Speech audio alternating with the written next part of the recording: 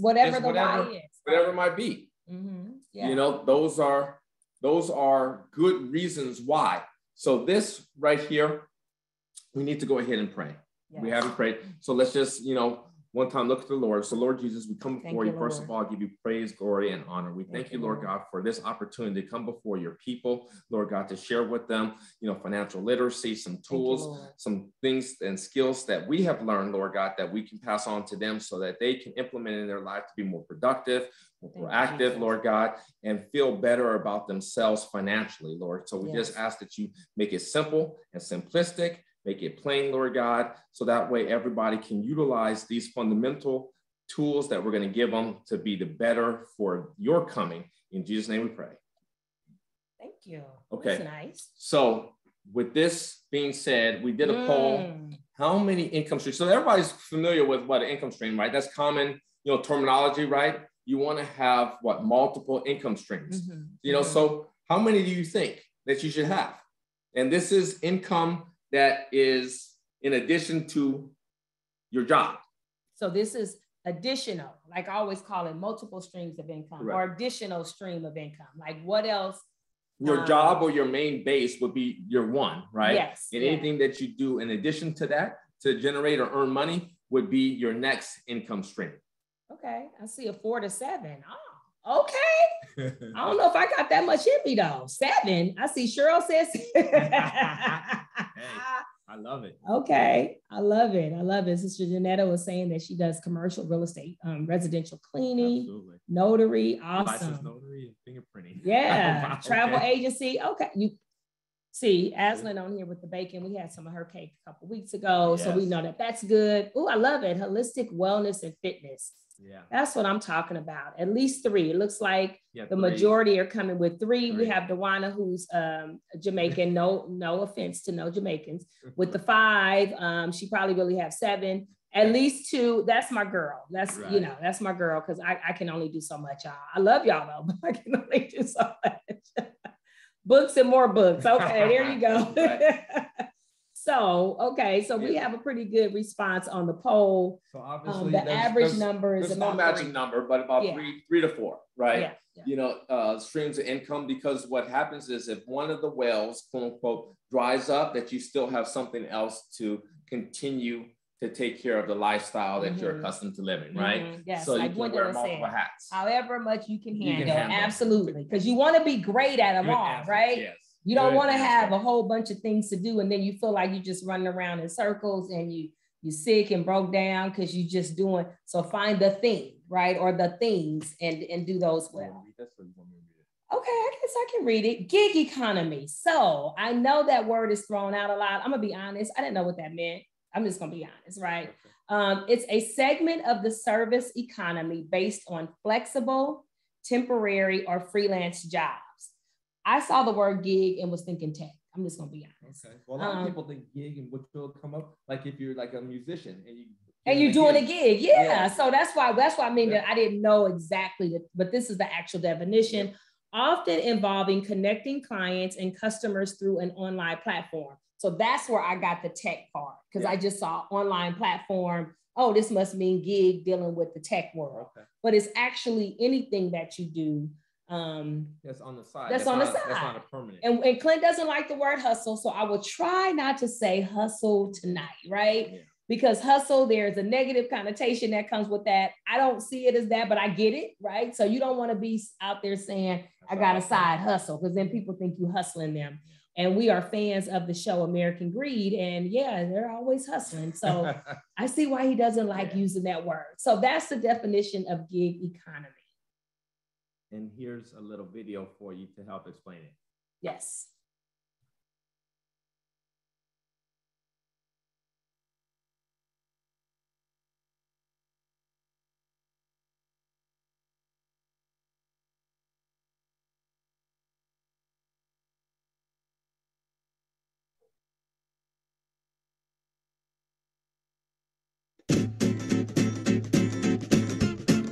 The word gig usually conjures visions of a one-off musical performance. It happens once and then the band is off to find their next performance, or gig. Gig is actually a slang term, meaning a job for a specified period of time. but it's found its way into mainstream business vocabularies as more and more communities trend toward a gig economy. A gig economy is a free market system in which temporary positions are common. Freelancers, independent contractors, project-based workers, and temporary hires all fall under the title gig workers and are found across every industry. Gig employees could be writers, rideshare drivers, photographers, accountants, realtors, handymen, programmers, tutors, artists, dog walkers, really anyone who enters into formal agreements with a company to provide services without being on the company's payroll. With digitization, the workforce is increasingly mobile, so workers can select temporary jobs from around the world, and employers can find the best individuals for each job, without as much geographic constraint. The gig economy also saves businesses resources, like benefits, office space, and training, while providing employees benefits like an improved work-life balance and freedom to select jobs, or gigs, that they're interested in. While this flexibility is appealing, gig workers in turn usually trade that in for modest pay, little or no health or retirement benefits, tax complications, and out-of-pocket equipment expenses. And there's a blurred line between those who voluntarily work as contractors and those who are being taken advantage of by an employer that might classify someone as a contractor to get out of paying fair wages and benefits. All right, so hopefully everybody is kind of familiar with what we're going to talk about, and now we got to figure out or find what your gig is, right? We've already talked about you should have about 3 to 4. Yeah. There you go. So this is the why, right? Why do people need to get a side business or side income or multiple streams of income, right? The overwhelming majority is you need to make extra money on the side just to maintain your standard of living, right? 55%, you know, 22% is the only way they make money. So some people only are a entrepreneur. They may, you know, do real estate. They may do insurance. They may, you know, drive Uber. They may just be a, you know, musician, as that is a gig, you know, to do it, you know, for their everything, right? You know, 48%, you know, use to balance their careers and their family needs. So they need to make extra money to put food on the table. You know, some do it to make money while they're in transition, getting a better job. And then a lot of people like it for the autonomy and the control. You want to not be told when to go to work and how long to be there. You know, you don't want to work for a boss. You know, one of the things that somebody told me a long time ago when I was feeling a little disgruntled with my employment situation, they said, when you become to be annoyed, it's time to be self-employed. Other than that, I think I heard that one. You always coming up with something. Just work your job and show up. Somebody old told you that. So this always points out the why. I do a lot of side businesses. Only a few at a time, because our full-time gig for me, Clint still has his real estate and insurance and tax firm that he's still doing, and does that all the time. I would say full-time. Everything you do is full-time. And then I am, of course, with the restaurant part of us, which is the wing stops, Fat Burger. Those are being handled and ran very well by partners. And then we have the handles that are now under construction. So both handles are currently under construction and will be opening one in August and one in September-ish. We're still waiting for those confirmed dates. But one thing I've learned, I think from you, just being with you for so long, right? Like 27 years, is having the side business. I can even go back, and I didn't realize, and I wasn't calling it a gig back then. I was just calling it working at the mall for some extra Christmas money, right? Okay. That was my why when I worked at LA County, right? And I worked at, you know, at Bullock's, actually. If y'all remember the name of that store, I just aged myself. But Bullock's is where I worked. And I worked there because I wanted Christmas money and clothes at a discount. That was my why. I'm just being honest, right? That's a why. That's a why. But as I got older and found out things that I wanted to do, then it became more intentional. Right. Because now I was more intentional about the moves that I was making, Once we did the work and I got into it and dived into it and said, we got to get out of this financial mess that we're in, more so, marrying each other and marrying our debt, we had to climb out of that. And so I started falling in love with side businesses. What's funny is a lot of times it was just helping out a girlfriend. Right. Who was Avon, right? Or who was Mary Kay, and she needed me to sign up. So I'm like, yeah, I'll sign up with it. So I've always been introduced to side gig, side jobs. But most recently, I've taken it to another level, right? I think we can go to the next slide since we have the top reason. But I've taken it to another level. When it was something that I wanted to do, and we'll do the poll right after I finish, when it was something I really wanted to do. For example, we got intentional about our savings, right? We always said, oh, let's make sure that we have money saved up before we take a trip. I don't want to show the paparazzi. Now listen, y'all done seen the paparazzi slide. So we're going to go back some. I ain't saying you got to sign up for paparazzi, okay? Let me just make that disclaimer. I'm just giving an example because we're going to talk about MLMs. So if we can go back, y'all pray for Sister Yana because she over there in the jungle, meaning in the deserts of the internet, and that internet thing be over there tripping. I love her though, so I can talk about it. But that's why I discovered multi-level marketing. Yeah. So multi-level marketing is when it's not to be confused with a pyramid scheme, because I know that everybody associates MLMs with pyramid schemes. It's really not. There are really those out there that are legitimate. Marketing. That you can really make money. A product. I mean, I got my start and I got my license. Oh, that's good. Yeah. For my insurance businesses, my licenses for investments. I have 3 securities licenses that allows me to trade stocks and bonds, mutual funds, insurance license through A.O. Williams and Primerica, which is a multi-level marketing business. I didn't continue my career there. I was a regional vice president for several years, and I did 7 years with them, and I left to do my own firm.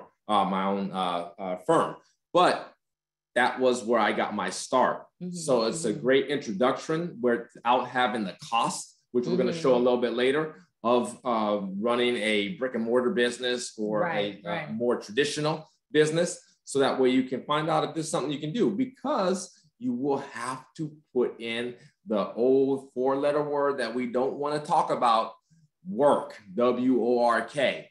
So no matter what you do, you're going to have to put in the work. So that was just an opportunity to get involved in something that you can do on the side through multi-level marketing. So we're talking about different things. Obviously there was gig, what you could do. And actually later on in the slides, we're not getting ahead of ourselves. There's other opportunities to talk. So I think this poll is, I don't know what this one is. Let's post it. Let's allow it to pop up. All right, because we were talking about gig economy. That's what I said. We got a little bit too ahead of ourselves. Oh, okay. So which gig economy have you done? Was it Uber, Lyft, Postmates, DoorDash, Amazon, doing drop shipping and things like that with Amazon. So these are easy, accessible ways to get involved in the gig economy. And I don't know that people knew, because we talked about gig, if they knew that these were considered. These fall under that. They fall under the gig economy. So, I see a lot of people have done Uber. Yeah.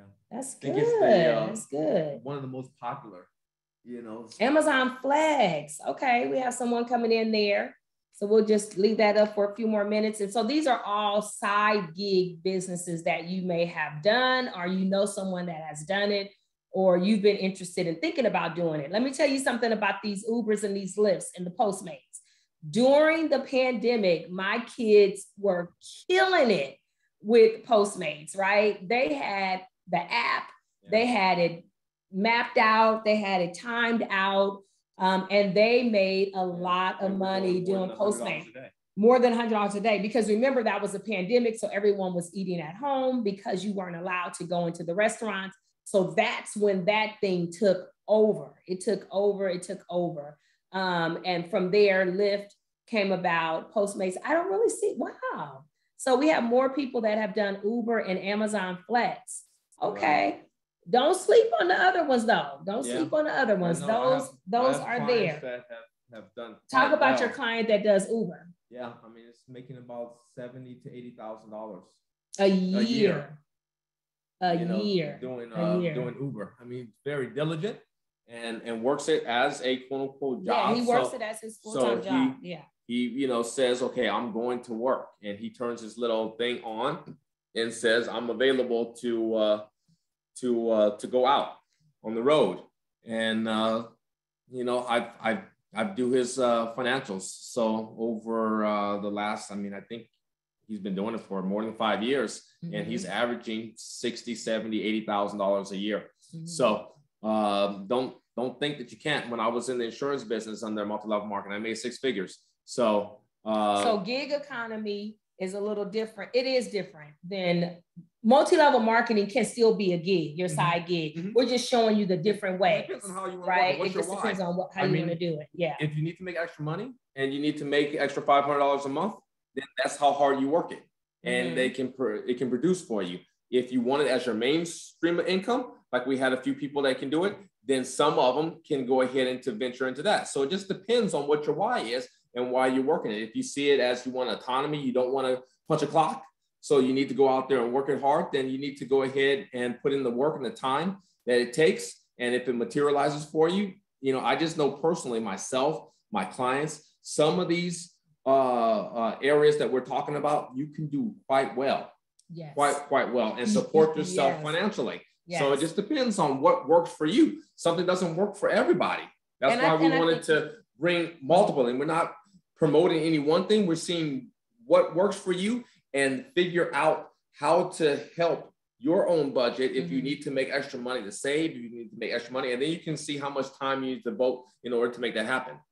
And I think that's part of it, that it's important that you do know why you're doing it, because that will be your motivation.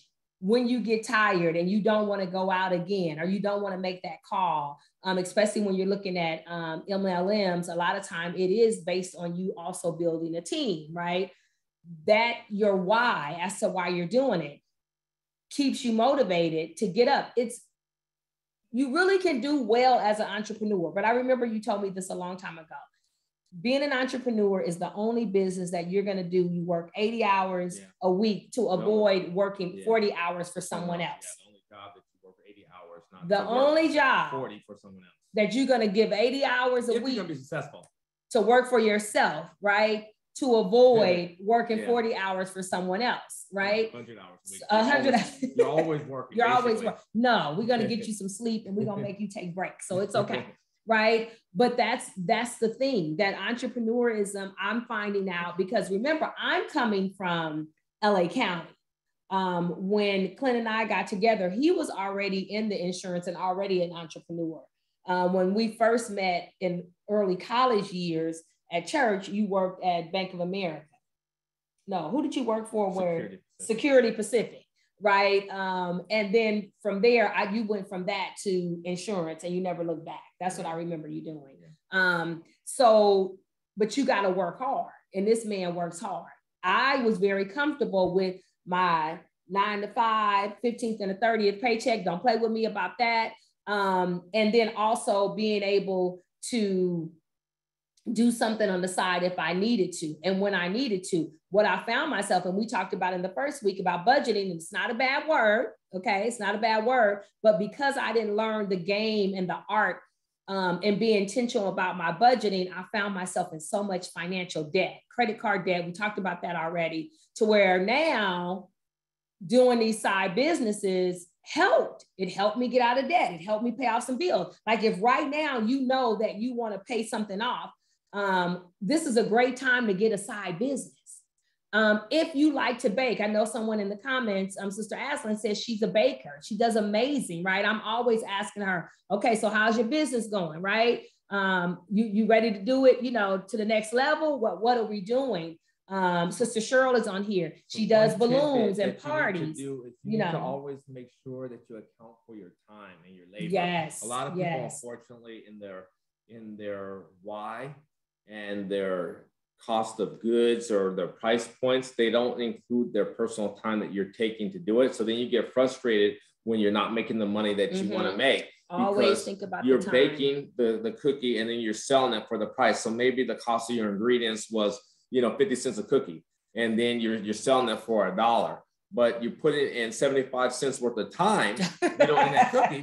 So now your cookie is not priced right. You're at a 25% loss on your cookie. So you're going to be frustrated. So you have to be confident enough about your business and your value to make sure that you include your price, and then maybe price at $2. So now you have a profit. So little plug, that's one of the things that we talk about in my niece's book, which is the lemonade stand. Yes.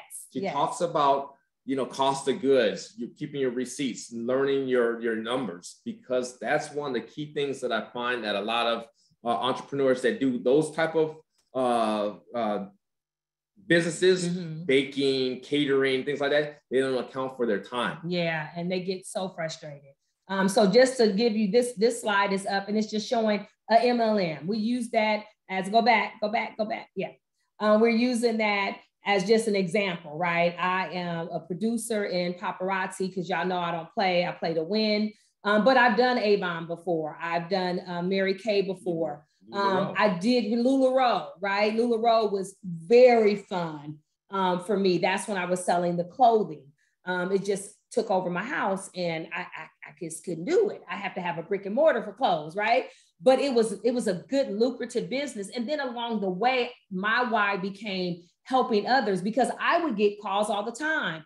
How do I start a business? I want to do my own business. What do I need to do? How do I get a Wingstop? Oh, okay, let's go down, because Wingstop is on another level, right? McDonald's is on another level. Chick-fil-A is on another level, but these are other businesses that people are doing and doing them very well. One thing I love about paparazzi and LuLaRoe that I found out that whether I built a team or not, I'm still able to make money because I'm looking cute. So I might get off of here and go sell some jewelry tonight on Facebook, right? You know what I mean? But it was one of those things that I love the product. And so I said, let me do this on the side because I love fashion, my why, right? Yeah. If you're going to do a side business, make sure that it's something that you're passionate about. So then you will feel committed to it and you will continue to do it even when you don't feel like it. Because it's your passion, right? Absolutely. It's your passion. And I also tell people, if you want to do MLM or you want to get into business, a side business, and you want that to take over and retire you from your 9-to-5, make sure that that business is thriving. Make sure that you have some money set up and saved up, because everything has a slow time. All right? Everything has a downtime and a slow time. So you want to make sure that before you take that leap, it may have done good at Christmas time because everybody was shopping, but then spring come around. Now you done quit your good county job and you trying to do this side business, and spring is their low season or slow season. And you find yourself dreading it and having to go back to the job, right? So just do everything decently and in order. And we even help clients, that come on to that side of it. Know when to transition is important, but don't sleep on the legitimate multi-level marketing businesses. There are a lot out there. Those are some of the ones that I mentioned that I actually love. Like I said, I currently still do paparazzi. I still have a team under me for that. And I thought it was a great business and it's doing well for me. Let me tell you something. Anytime your side business, we're going to talk numbers for a minute because I feel like I need to tell this to somebody. When you can make $1,500, $1,000 a week doing something that you're passionate about on the side, why would you not do that? Especially if you're in the hole. I had a person on my team that signed up under me and she was in tax trouble. Yeah. She had a tax problem. She started working this business and within 6 months, she was out of that tax debt. So sometimes your why is just to get you out of debt. People talk about, oh, Dee, we see you in Clint traveling a lot. When we know we're traveling, even with Wingstop handles and fat burgers, we still map out every move that we make. We look to see what it is. If I know I want to go shopping while I'm on that trip and I don't want to necessarily take from my household money, right? Guess what I do? I go and get my side business and I got some money. So now when Clint was like, now what you trying to get? You don't need nothing else. I could say, ho, don't do me. I got my little side money over here and I'm gonna pull from that account. And the other side that it has blessed me with is the philanthropic side. I have been able to bless girls that are in foster care with toiletries and gift bags, scholarships, because I've done a side business. So that becomes my why now, right? That I'm helping people. I'm on my way to coaching them into getting out of financial debt. And then they find something that they love doing. And then I had women on my team that their young daughters were being introduced to entrepreneurism because I have mother and daughter teams. Yeah. So that's a whole thing. I could talk about MLM all night. We're just giving you some ideas just in case you're in a valley of decision about what it is to do and side businesses. Tax-wise, there's benefits also. Come on, tax. To have a side business, because now you can use it to offset that W-2 income as well. But you do have to make sure that you stay compliant. So this is a newsflash from the IRS. So because we're doing everything here right and legitimate. That's right. So that's right. Here you Play the video.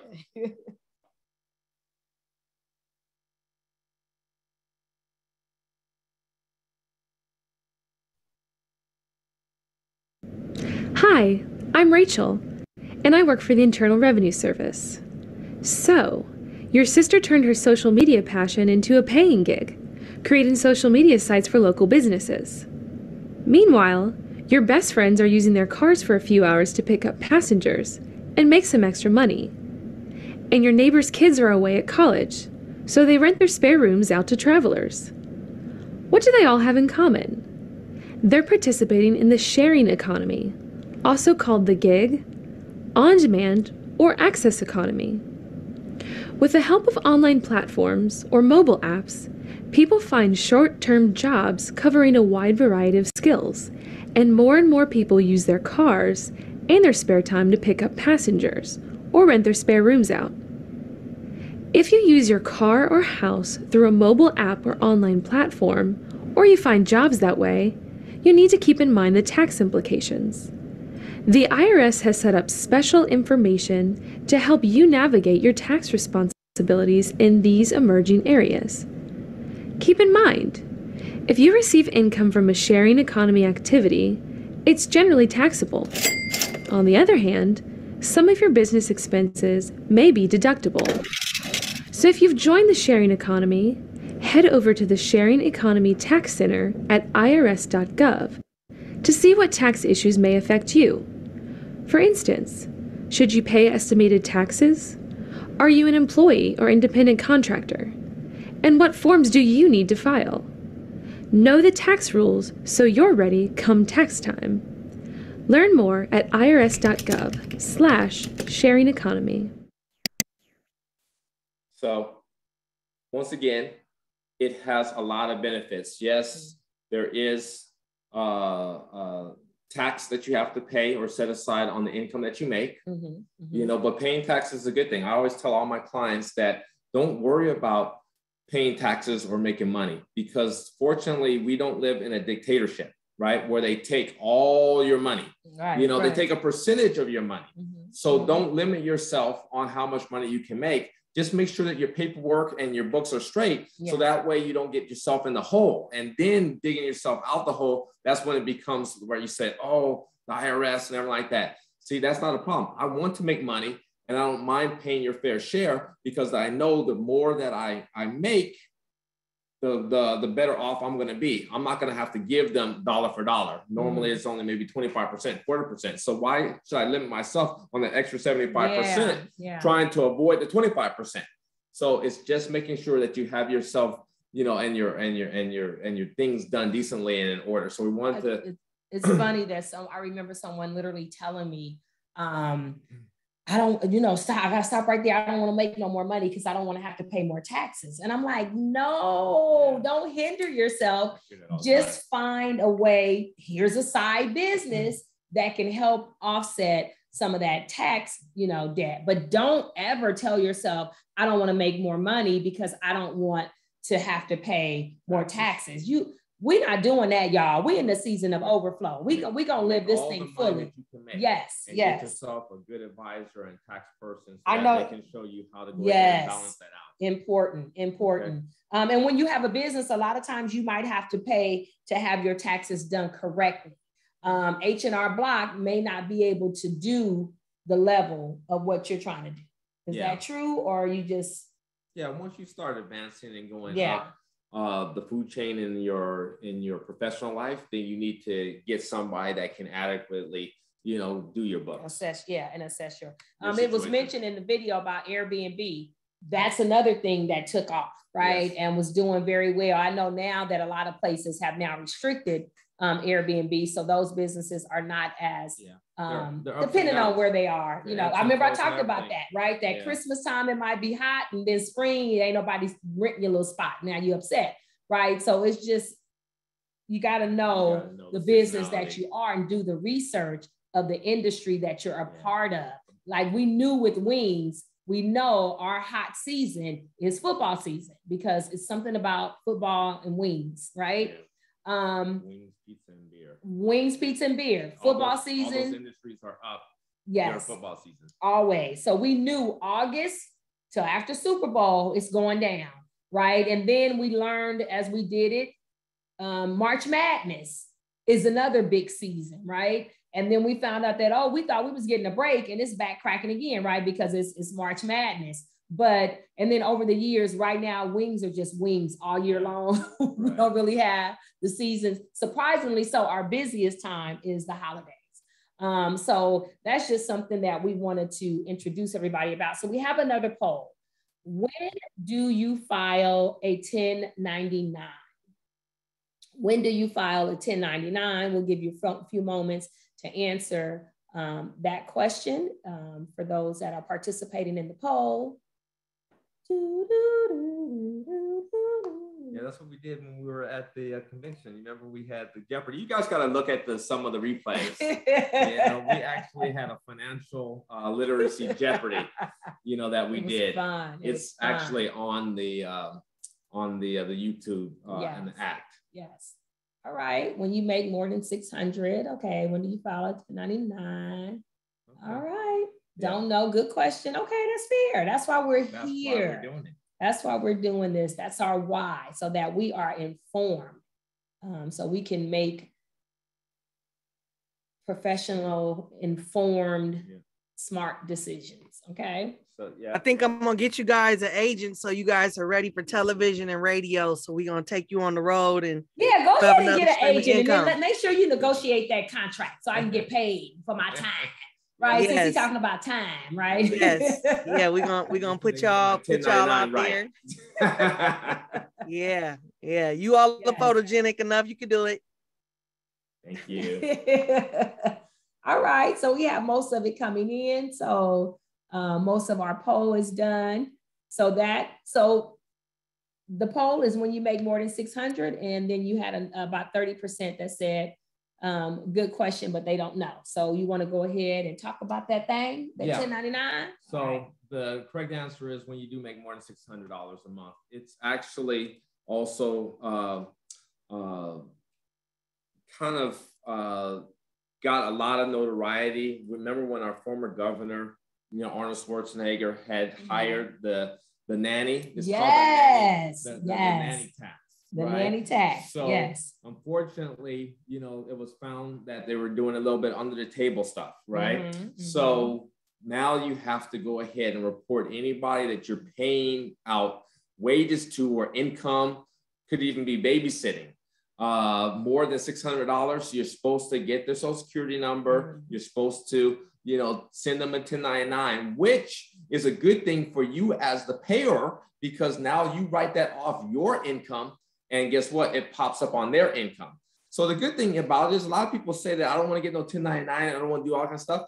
But you don't have to report income that you receive on a 1099 unless you make about $12,000, $13,000 a year. Mm-hmm. So you can get your 1099s as an individual. Let's say I'm receiving a 1099. I can make it my business. I can do babysitting. I can do Uber. I can do all that kind of stuff. And let's just say between all of those, I make $10,000 on the side. Mm-hmm. And that's all the money I make. I don't make any other money. you're not required to pay any income tax, on that. So it's only when you say you're making $20,000, $30,000 on your job and you make money with your 1099, then you have to go ahead and file and you have to report that like you would anyway. But the good thing is when you have a 1099, they know that that's your gross. You're not just making that money and you don't have any expenses with that. Let's just say you drive Uber.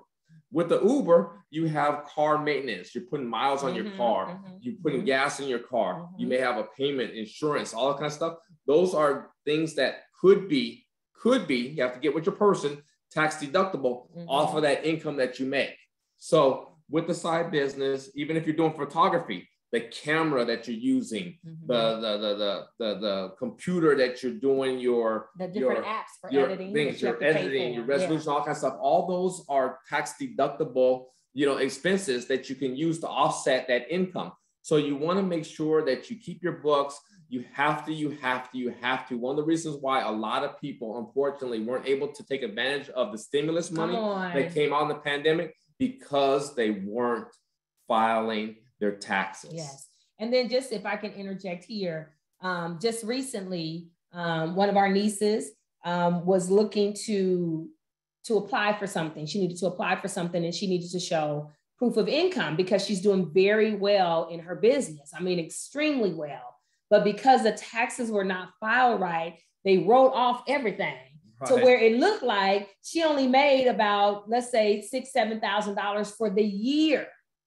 So you have to be careful how much you're writing off. Like, don't go right off crazy trying to avoid paying taxes, right? And then you're trying to qualify for something because the banks, when you're self-employed, let me just give this nugget to you. Yes. When you're self-employed, the banks or the people that are looking to approve your application, either it's for an apartment, it's for a car, it's for a house, could be for a credit card.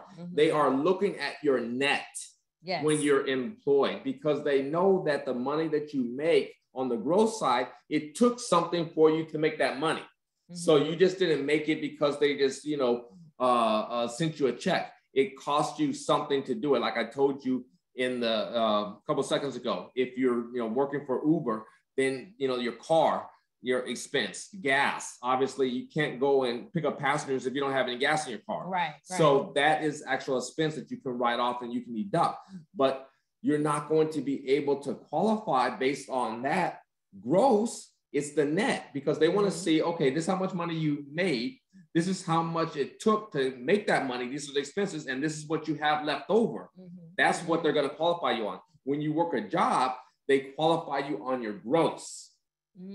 So that's the difference. So when you're qualifying for a self-employed person, it's on your net. When you're qualifying as a W-2 employee, it's on your gross. So if you write off everything and you have a negative on your business, then the bank is not going to approve you because you look like you're out of business. Yeah. Right. So that's one thing that was just was discovered. Also, this is even for people that have brick and mortar places, right? I don't know if my niece is still on here, but she has her own business, but she has a brick and mortar. So all this applies to that. Because I think sometimes people think that if I work at home, from home, it's different. My paperwork, everything is different if I actually have a location like a brick and mortar. You still got to operate it the same. Even if it's from your home, you want to take it serious. I know we talked about accounts being set up. Always have your side businesses, let it have its own account. You will not really understand or grasp how much you're really making if you're combining all your money together. And give your account for that side business a name. Like I literally have the name for my side business is Dazzling Chic. So when I go into the bank and I go to that account, that's my Dazzling Chic account. I know exactly how much I'm spending because when I'm ordering envelopes for shipping, that's coming out of that account. When I'm restocking on my jewelry and my inventory, that's coming from that account. If I'm adding this and taking the money from, let's say, the Wingstop business, and then people are buying from me jewelry, but it's all going to the Wingstop, how am I going to know how much my business really made? And it's commingling, and now you're confused. Yeah, you don't want to get involved in mixing your personal money with your business money. You definitely don't want to get involved with mixing, one business to the next business. You want to keep every set of books separate and distinct. Yes. So that way, if you're audited or if you need to get some credit, you can just pull up one set of books and say, hey, this is what I've done. This is this is Yannick will love this this statement. This is my P&L. This is my profit and loss. This is how much my money is making, or this is how much my business is not making, right? So you want to do it. So here, these are the things. What should you do before your business? Because I'm thinking about it, just came back to me. Y'all know this is live. We ain't playing. This is uncut. Remember when you were talking about, you just helped our niece when she was setting up, because she kept saying, I have my business and I'm just splitting it up 50-50. And she felt like she couldn't really see what she was making. And then you told her, no, you got to do it like this. You got to have an account for your business to take care of business stuff. Right. Right. Well, I think that if I remember correctly, I believe that what she was doing is when she was selling product, she was receiving the money. And she was basically just putting that money from the net sales into her personal account, right? But you still had to go ahead and make purchases to buy your product for the next time. So she was taking money out of her personal account and putting it back into product. Instead of, what you do is you leave the money in your business account, and then you just pay yourself a percentage or put yourself on salary, or depends on what level you're at, in your personal. So now if you have to make purchases for more product, for labels, for, containers or envelopes or whatever, then it's out of that business account, and you record that in your profit and loss, because this is the expenses that you chart in your accounts. And the money that you put aside for yourself, that's what you could go ahead and pay your personal bills with. You can have little money for vacations. You can have money, set aside for savings or whatever. But whenever you don't set it up that way, now it seems like you're always dipping into your personal money. And that's what she was so frustrated. She was like, I just feel like I'm not making no money. I needed a laptop and for business to print out things, right? And now I had to go into my personal account from my 9 to 5. Left the business and went into the personal, because it's the same money. But it's the way you think and the way you look at what you're doing makes it frustrating, because it's not done correctly. And as soon as she was able to just make that little twist and that little change, then everything, she started selling more. She started doing, because you start feeling better about yourself. Just a little bit more pep in your step. And you feel like I'm at least making money. Instead, I'm working this hard. I'm up doing all of these things, and it's not yielding me any money, because as soon as something happens, I got to go into my personal account that I get from my county job, let's say, to pay for this business. It's not making sense. So I know one way I would tell my team that would talk to me for paparazzi, I always tell them to do it in thirds. Right. Do that money that you're doing in thirds. Pay yourself back for the jewelry that you ordered, right? And that goes back into the business account. Give some for yourself, and then you have something to do the business, to reinvest, right? So you're paying yourself back, then you need to have some reinvestment money to purchase more product, and then you give yourself whichever you feel you earn. And QuickBooks is a good way of being able to do that. Yes. So one of the things is what to do before you start your own business. Yes, this is good. We get into the close. Yeah, so definitely we talked about, the fine line between when you go full-time and quitting your job and everything like that. Here it says that you need to have at least 1 year of living expenses saved up. And that's in addition to your emergency fund, right? So you don't say, oh, I have, 6 months in my emergency fund, so now I just need another 6 months. No, this is entirely separate. Have your emergency fund plus your year, right? Partner up, join forces with somebody. Do your research, know your numbers. You have to know your numbers. What does it take? We talked about baking and things like that, and then have a business strategy. You need to have your budget, your timeline, your target demographic, your marketing plan, your mission statement, your business plan. All those things need to be clear and concise before you start. Yes.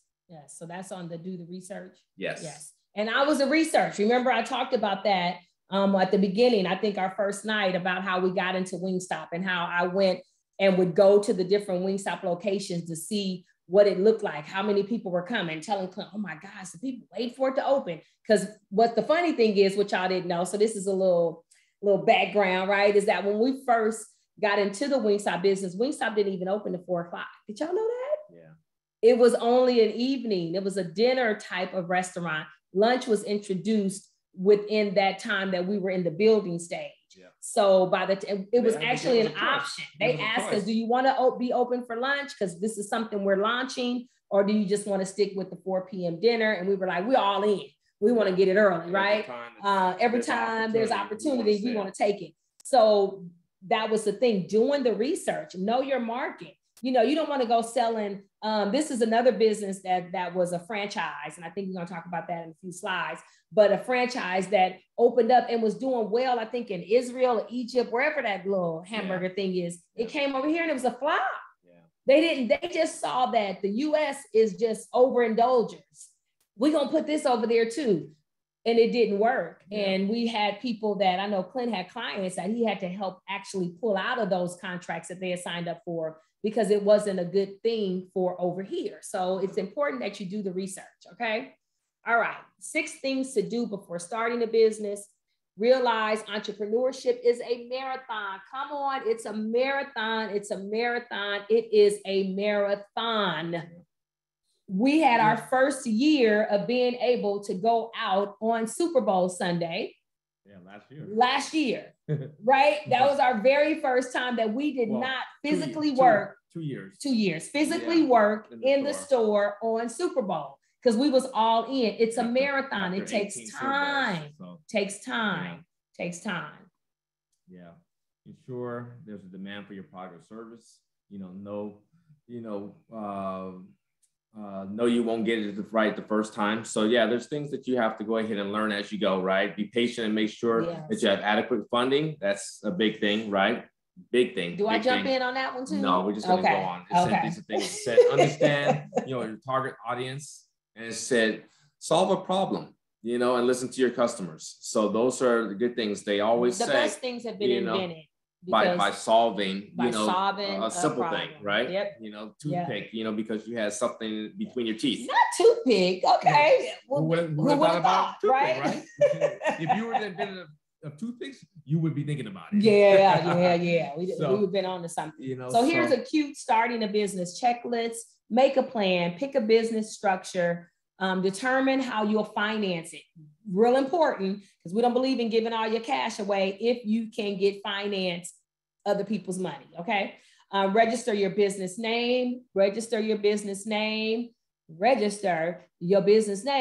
before you go and do an LLC. Amen? Because that's a whole nother subject, because that's the new thing. Everybody wants to get an LLC. That's kind of part of the right. An LLC. Yeah. But, set up your tax accounts, register your business license and your permits, and then get an accounting system. And I saw somebody in the chatting group that, QuickBooks, yes, is a good way to go ahead and keep your balance sheet and your P&L and things like that. So that's a good.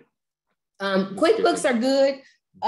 Even now, I do a lot of things for my side business with Square. They give me everything I need. They have all the reporting and things like that. Of course, that's not all of accounting, but I'm just saying.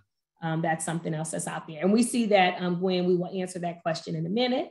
4 reasons why businesses fail.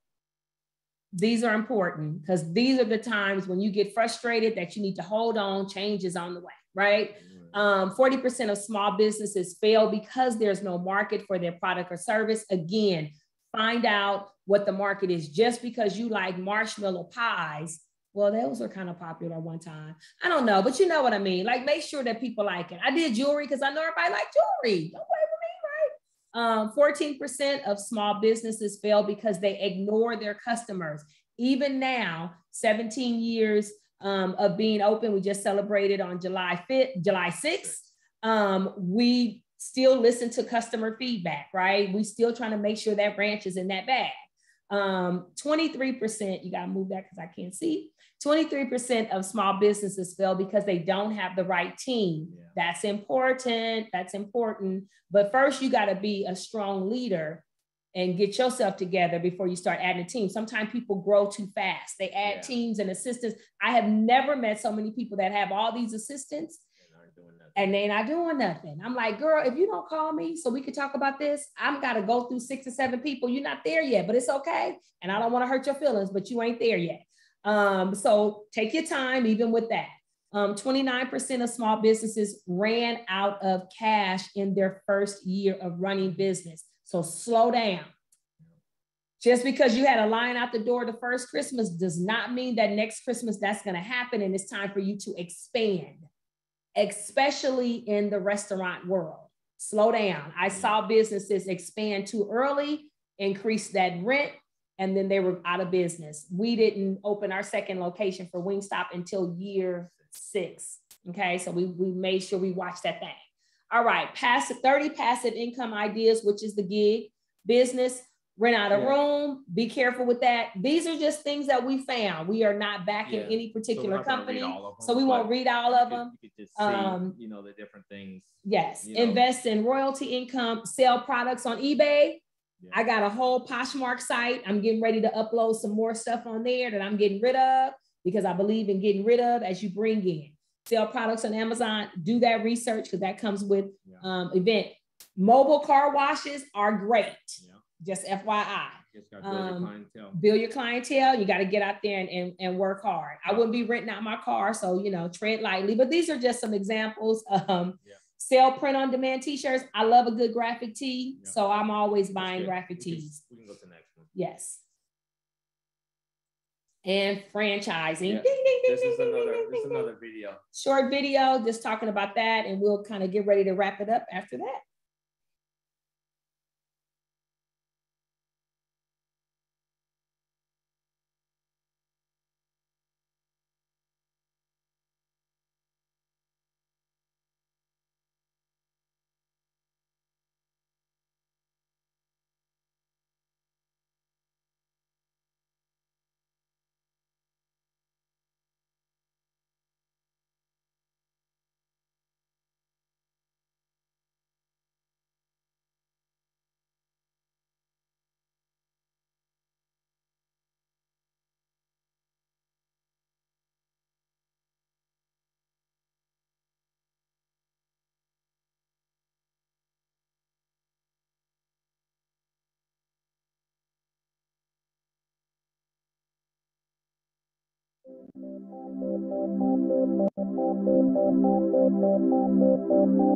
A franchise is a business in which one party, the franchisee, acquires access to the proprietary knowledge, processes, and trademarks of an established business, the franchisor.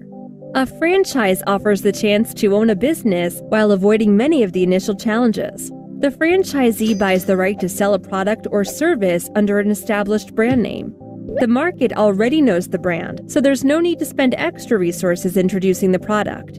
Franchises are a popular way to start a business, especially a fast food business like Subway, Dairy Queen, or McDonald's. Examples from other industries include UPS, Allstate, Econolodge, Merry Maids, and more. Franchises offer the advantages of buying a well-known brand and a proven business system to follow. The franchisor provides support, and prices for inventory and equipment are typically lower than starting up a business alone. Franchises typically have to share financial information and conform to uniform procedures, which aren't always popular. Startup costs and annual licensing fees can be expensive, and the franchisee is reliant upon the support of the franchisor.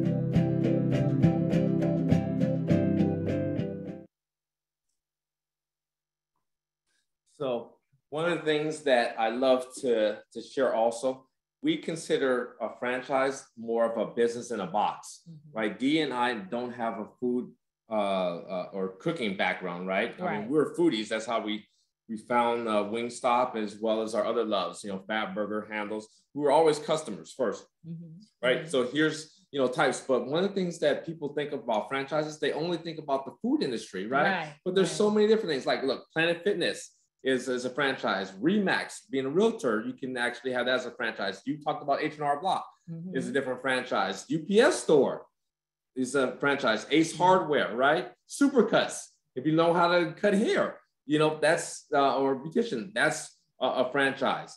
So someone here mentioned Starbucks. Unfortunately, Starbucks is not a franchise. If they did, I promise y'all, we would have a Starbucks. Listen, your girl would own a Starbucks right now if they franchise. Those are all corporate. I would sell all of the things to have a Starbucks, right? So Starbucks is not a franchise. So those are more your corporate stores, right? But there are other industries that are franchises that you probably didn't know. So let's do this real quick. Let's go back like the 2 slides because they want to screenshot those different types of businesses for ideas. No, back. One more. Go back. Yeah. One more. There you go. So I know someone in the chat, we see you, Madam Bishop. So if you want to take a picture of this, feel free to do that right now, and then we will go forward. But a franchise, again, these are some of the things that we hear about franchising.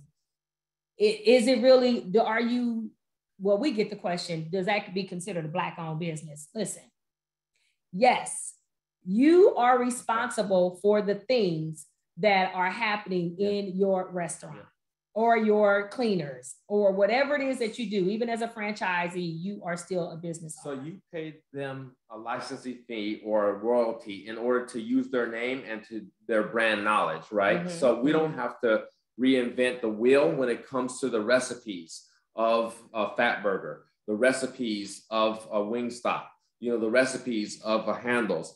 It's already, when you sign the disclaimer, you sign your NDA that you are going to protect the brand and the recipes and the, what they call the proprietary, you know, information, you know, like it's your own, you know, so that way you don't have what they had, but in coming to America. Yeah, McDonald's versus McDowell's. You know, right. Or, you know, Clinton D's Wings and Wingstop, right? So that's the benefit, and it's a proven record. Most of the time they can say, this is what we've done, this is where we've opened, this is the demographic, this is the market. And if you do these things that we've done, you will have this level of success. Now, of course, there is no guarantee, and they let you know that in that agreement, but it's there. And it also helps you with advertising, right? I don't have to go and figure out training videos because we have a corporate that does all the behind the scenes stuff for us. When it comes to commercials, especially on the Wingstop level, they had national commercials. All we had to do was tap into them and they can get them to us, and then we can have them ran in our local store market area. Right. So franchise was great for us. I do understand that some people have thriving businesses that are not franchises. Example, Clint's godbrother, who is JC, they own the Serving Spoon, right? And that has been a family business, and now a landmark in the Inglewood area that is doing well, and it's a restaurant, right? But again, we went the franchise route because we didn't have that food background. So another thing that comes with franchising is training. They give you the training. I see our Fat Burger mother, right, is on here, Mary McGill. She is like the lady of Fat Burger. Let me tell you something. She's the queen of Fat Burger. She is the queen. She is the queen. Whether they give her that title or not, I just gave it to her. But the training that we got from her, right? She was there with us side by side, taking us through everything. It's a method to wrapping that burger in that package, right? So everything has an order, and we like that because we want somebody to come and show us how to do it versus going in there and messing up a recipe and saying that don't taste good, throw that out. I didn't want to do all that. So franchising is great opportunities for those that want to do it. But we will say this, even in a franchise, be prepared to work your business. It's owner operator. If that ain't what you're trying to do, Clint gets calls all the time about people that I got this extra money and I just want to invest and I'm gonna open up this French fry place, right? Had no intentions of ever working in there. That's almost headed for disaster. You're probably gonna be out of business within a year or so. And that's the reason why we had that poll. Because yes, that's what a lot of people do. They think that when you open up a franchise or when you open up a business that you can basically get this thing, invest technically sometimes hundreds of thousands of dollars, and then turn your key over to a stranger or even worse, a family member, and think that they're going to run it as well as you. They don't have any skin in the game. We've already talked about this, right? You have to have skin in the game. So they don't have anything to lose. So when times get tough, in which they will, then they're just out. Or some get disgruntled, they're out. You have to go ahead and know how to operate your business. And to be honest with you, I say that nobody in that business should know it better than you.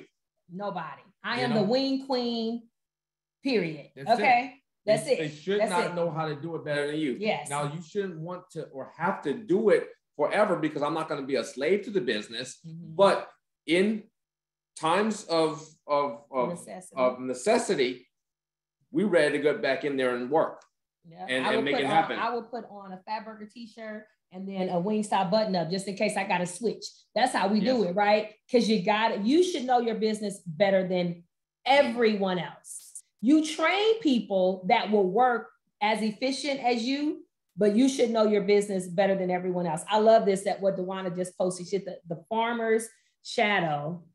It went away. What happened? The farmer's crop grows by his own shadow, right? You gotta be in it. You gotta be in it. Even especially if you have your own business. That is not the time to open up your own business and then just say, I don't have to do anything because I opened up my business. Be in it, y'all. That's the best advice we can give you is know it and work it. You have somebody that is going to love it and be passionate about it as you. And you can identify those people. They don't have to be an owner. They can be a quality, solid employee. Yes. But I'm telling you, if you don't get them vested in your business and your vision, you are not going to be able to win. I'm just telling you, without you being there, 24/7. So you have to be a good leader.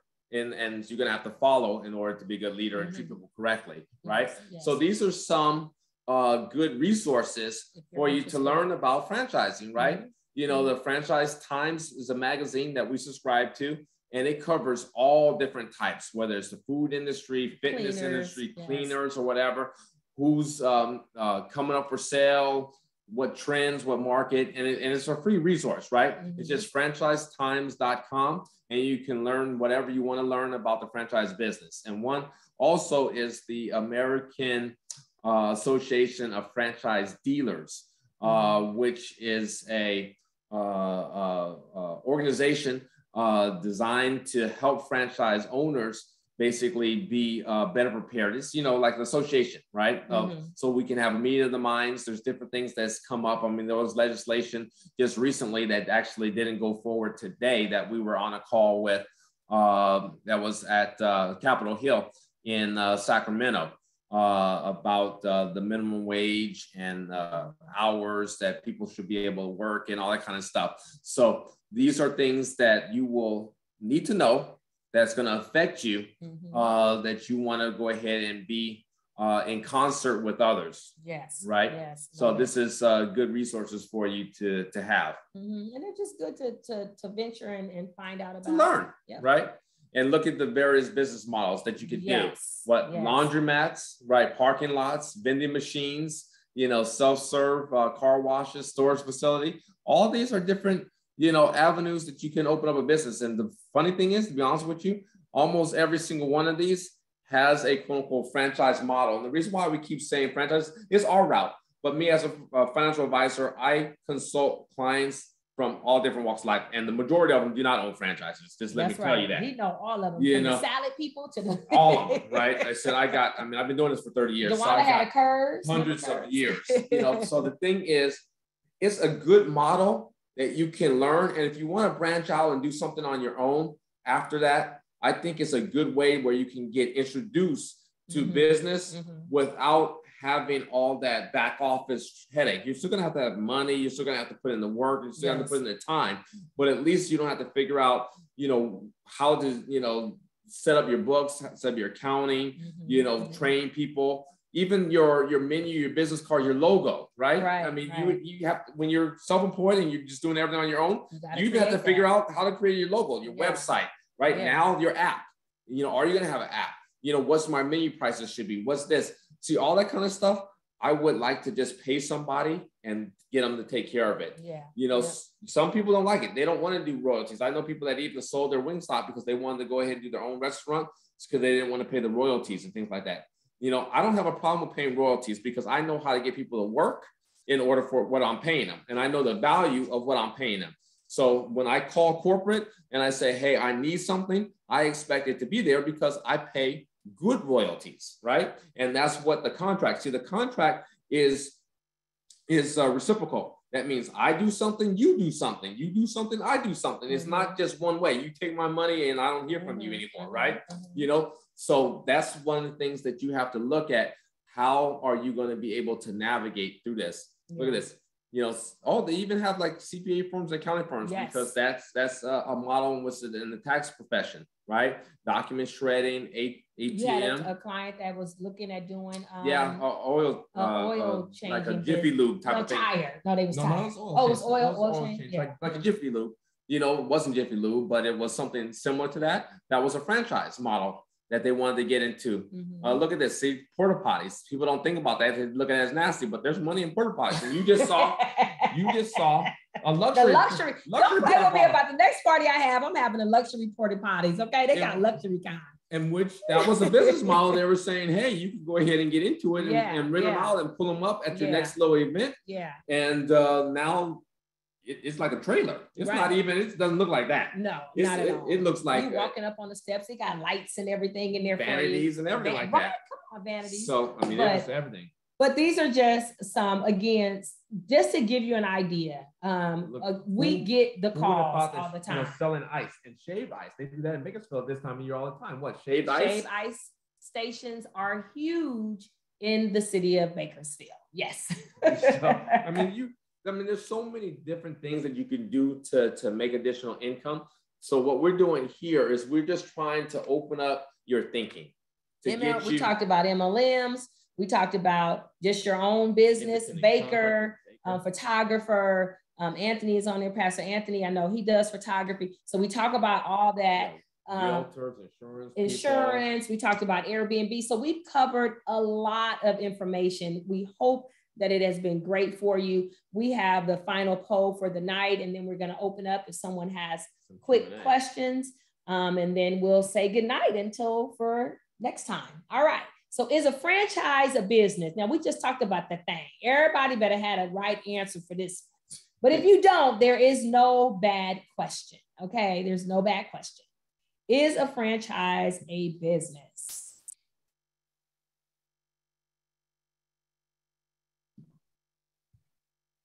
And will you consider yourself a small business owner? Yes.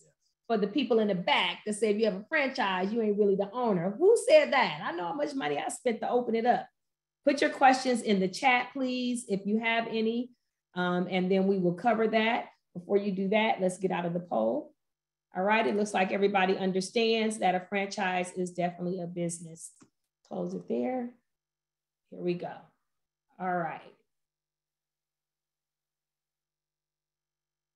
Yes. So, babe, go up to the questions first before you go to that. Okay, there was one up here earlier. While we're doing that, there is how to contact us. Yes, we wrote a little book. It's actually a good book. Okay, there we go. What is the time frame of opening a franchise? It depends. I would honestly say anywhere from. Well, it just depends. I mean, it depends. We got involved with Handles 2 years ago. Yeah. And we're not open yet. Because a lot of times finding your location becomes the biggest hurdle is finding your location. The initial cost of a franchise, it varies depending on what type of franchise it is. Thing. So a lot of times people don't understand in the cost of franchising. There's franchise fee that they see that's normally a reasonable number, right? $50,000, $35,000, $40,000, $20,000, it might be $25,000, depending on what the franchise is. Yeah. And they think, okay, I'm going to open up a Wingstop for $50,000 or $50,000. But what you don't understand is that's what you're getting to them. Just to be able to say that you're involved with Wingstop and you can use their name, you can license their name. But then you have to find your location, right? Just like anything, when you get an apartment, you have to, pay your first and your last and your security deposit and everything like that for a location. So that's going to cost you some money, right? Yes. Depending on where you go. I mean, from Rodeo Drive to, some place in the desert. right? Crenshaw, different price points, right? So it just depends, right? Yeah. Then, you know, you also have to say, okay, what is it that going to cost me in order to make this my McDonald's, right? So we've converted, you know, a GNC. We've converted a dental place. Yeah. We converted a florist. You know, and we've converted an insurance office. Yes. You know, into a restaurant. So those are going to have different costs of construction in order to make it look like, you know, it's going to be your store, your Fat Burger, your Wingstop, right? So, you know, that could range anywhere between, you know, $100,000 to a few $100,000, depending on how much construction you have. Then guess what? You have to buy all the tables, the chairs, the utensils, the pots, the pans, you know, everything that you can think about, the napkins that you're giving away, the straws, the spoons, everything like that. So that has a cost to it. That's your consider your small wares. Then you have to get all your big equipment, from your fryers to your grills to your ice cream machines to your refrigeration cabinets and all that kind of stuff. So that can cost, you know, a couple $100,000. So when you're looking at all of that, now you're talking about maybe in order to open up your quote unquote Wingstop, you may be at a total price $500,000, $600,000, $700,000. I mean, your average quote unquote, you know, place that is based on maybe, you know, 1,500 square feet is going to cost you probably about $300 on average a square foot. So if it's 1,500 square feet times 300, that's $450,000. Yeah. You know, so that's good. If you're building out a space that's 2,000 square feet, it's probably going to cost you about $600,000. Yeah. So that's a good way that you can kind of, you know, judge it, you know, but that's where people kind of get in their mind a little bit preconceived information that, okay, I can open up this and it only costs $50,000. Well, and then that's just basically to start. That's just the entry level. Yeah. Then you have to figure out what's going to take to open, right? Which is why we always say, getting your finance house in order, right? Getting your money saved up, making sure your credit is good. Because even if you have, like we met a person that opened up a Wingstop the same time we did that I was in training with, that took all of his retirement money to open up the Wingstop. And then it didn't last. I think within 5 years, he was closed. He was out of business. Now you've taken all of your money from your retirement, poured into the business, and now the business doesn't survive. So that's why we say, get your credit right so that you can finance. A lot of people say, I got all this money, I want to just invest it. Slow down, because you want to have some money saved up and you want to have access to something. So if anything goes down, you have that money to fall back on and get the financing when applicable. Oh yes, Crenshaw does cost now. So let me not sleep on Crenshaw, but y'all know what I meant, right? Y'all know what I mean. I love Crenshaw, right? Business credit, yeah, absolutely. Business credit. You know, one of the things that that's a good question. What is the max to write off for startup costs? So technically your startup cost has to be amortized. So you can't just write it off anymore. Yeah. It's changed. So you have to amortize that over a number of years. I believe it's 17 years. So if it costs you $100,000, $200,000, you can't just say, okay, I'm going to take a $200,000 write-off, you know, this year. No, it has to be amortized over time, you know, for startup costs. Oh, I think, is that a hand? Oh no, that was a cursing, child. All right. So I think we're okay. We got about 2 minutes. This has been a great night. Thank you all for joining. The commitment is there. I know we had a couple slides that show if you would like to support. Yeah, for all those, real quick, station identification, for all those that have come late, we're not going to be meeting next week. Yes. There's a prior commitment that we have to do for the Pentecostal Assemblies of the World, National Convention that's on that started on the 16th. So the 18th is going to be postponed to the following week. So that way there's no conflict, because we know that people are, you know, participating with that as part of our audience. So we don't want to conflict. So we're postponing it 1 week, which Yannick, see, that's what I'm talking about. See, she on it. It's already up and is posted. The next one live is going to be the 25th. And that's, please, I have some special information I would love to present to you guys on stewardship and tithing. Yes. Right. Yes. So it's important. We're trying to build the kingdom of God with our resources and our time, and our talents. And stewardship and tithing is essential for you to do well, I believe. Yes. Right. So I think we covered all the questions. I know before you guys move on, I just want to say the information that you all have presented, not just tonight, but the last 4 sessions that we have. I was sharing this with Dee Dee. I think the people that have been coming are greatly going to benefit.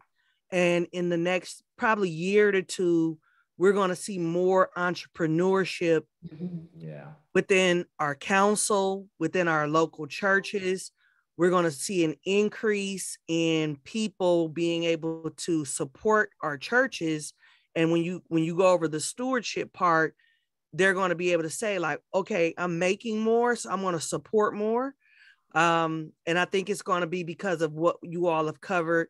I think you guys are going to birth out quite a few business owners, quite a few entrepreneurs, and we're going to benefit from it as a body. So thank you so much. Thank you. You're welcome. This has been awesome. We have one final question. Should every business have an LLC? So you should have a structure, yes. You know, whether it's an LLC, a S Corp, or a C Corp, that depends on what it is that you're doing and where you're at in that business. So you need to really consult an advisor. The good thing is when you do a franchise, they are going to require you to have a structure. They're not going to basically have you set up as what we call a sole proprietor. So you're going to, you know, have to get a structure. So once you start seeing what your revenue is, what your sales, and how you do it, then they'll be able to set it up with the advice of your tax person. Excuse me. So you'll be able to set that up with your tax professional and your financial advisor to make sure what structure is proper for you. So it's not a one-all be-all answer. Unfortunately, I can't do that for you. Yeah, just every case is done separately. When opening a franchise, can there be multiple investors? Yes. I would definitely, with your partnership agreement or your operating agreement, I would differentiate what roles that each person is going to have, right? What percentage role they're playing, all of that. Have that already figured out before you go into business, so that it's very clear that you said that this is what you want to do. This person only wants to just invest their money. They don't want to have anything to do with the other part of it. That's all understood, because we have mentored people that have gone in together and done that, and then it just felt the operation of the business fell on one person. It's a marriage. It's a marriage. It's a marriage. And when you need to make sure that you can get along with one another, and you also can communicate well, effectively. You know, so that way you know that, okay, I'm going to do this, you're going to do that, and you know, there's a plethora of things that you need to do in order to run a successful small business. So some skill sets are not just in one person, right? You need to have multiple, you know, talents, and they can run successfully, but everybody, and then sometimes, which is a case, different seasons for the business, right? Your talents may be needed and utilized in this time. So you may be doing what they call the bulk of the work for this period of time. Then some other time, somebody that has an accounting or administration background is going to have to do this in this season. Let's say you get audited, right? Then their talents are going to show up. So it's something that, hey, we're going to lean on you when I can, you know, use your talents. You're going to lean on me when I use my talents, but we're going to do this together. And those roles are defined, right? And once you kind of do that, and you do that over time, then you can be successful. But you definitely need to have that communication, you know, from the start, because if you do it after the fact, people are going to feel a little, what they call it, resentful, because they feel, oh, I'm doing everything and you're doing nothing. Well, no, I mean, we used to have employees that say that all the time. I mean, I did everything today. Miss D, I was the only one working today. I said, yeah, what you do? And we got all these tickets that were done. You didn't do all that by yourself. You know, that's their favorite line. Miss D, I did everything. They wasn't doing nothing. I was like, okay. 6 other people there. Yeah. I'm like, okay, well, let's have a conversation about it. But those are just the things that, you know, our experiences that hopefully that have helped you. There's always room, but we wanted to set this up, you know, strictly and really sincerely, just to get your thinking and the way you think about money, the way you think about business, and the way you just think about yourself personally in life and your financial literacy. Because if you know better, you can do better. That's really all we're trying to do. This is not a solicitation for anything, so I'll help, but I'm not, saying call me and then I can be your financial advisor, so, this is just for you to be able to ask yourself the questions that we've posed, and hopefully you'll be able to shed some light on what moves and motivates you. Yes. Right. So go back, watch all the videos. This will now be video number 5. Yeah. Will probably be up and available tomorrow. So if you came on late, go ahead and take a look at it on YouTube. Share it. You can share it. It's free. You can tell others to take a look at it, especially if it's somebody that owe you some money. Go back and show them the video, right? Give them some literacy. Yes. So this one may not be up just yet, but the other ones are. So just give us a week or so, and this one will be up. But there is. And Pastor Anthony has just put in the link, so get that copied real quick before we say good night. God bless you all. May you be blessed in Jesus. Thank you for hanging out with us. We went a little bit over tonight, but I knew this was going to be a hefty topic. Anytime you talk about money, people want to know how to get it, right? Yeah. Thank you, Sister Gwendolyn, for being on here tonight. Yeah, great questions. Great questions. Yeah, thank you. All right. I think that. Oh, there we go. That's the last minute. All right. Thank you, guys. God bless you guys. Have an amazing week. See y'all on July the 25th. Yeah. God bless. Bye. Love y'all. Bye.